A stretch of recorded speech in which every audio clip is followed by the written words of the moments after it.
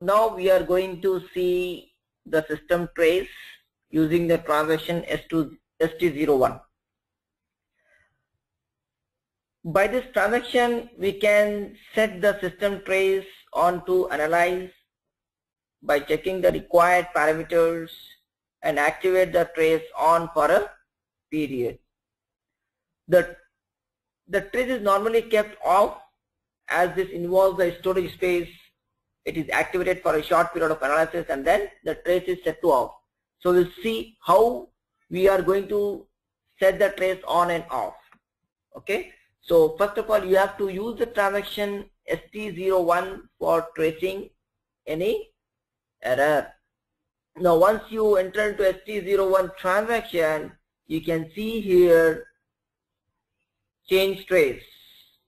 Okay, so here it's already the trace is on. So if you want to off, you just click on trace off. Once you click on trace off, this will become trace on. So if you want to analyze the system trace, any issues with respect to authorization check, or if you want to check any SQL trace, table buffer trace, RFC calls, HTTP calls, or lock entry calls, here you need to check. Say for example, authorization, you want to check SQL trace, you will check that box, and then what you will do, you will click on trace on.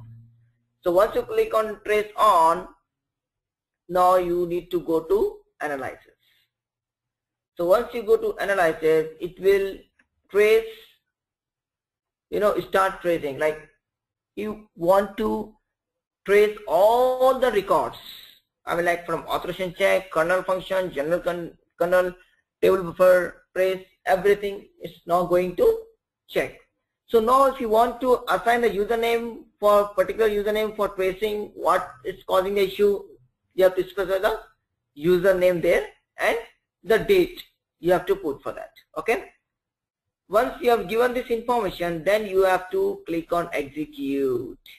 So if there is no trace find, it will send a message saying that no records that corresponding to this search criteria found. That means there is no SQL trace or any other issue found. So this is how you have to trace the error. Thank you so much.